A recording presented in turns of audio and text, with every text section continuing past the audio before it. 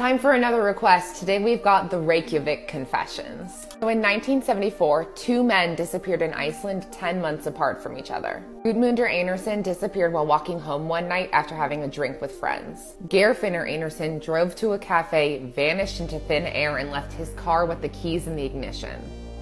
Police found no witnesses, no evidence, and no bodies. Then, in 1975, a 20-year-old woman named Erla Bolladottir was arrested for embezzlement.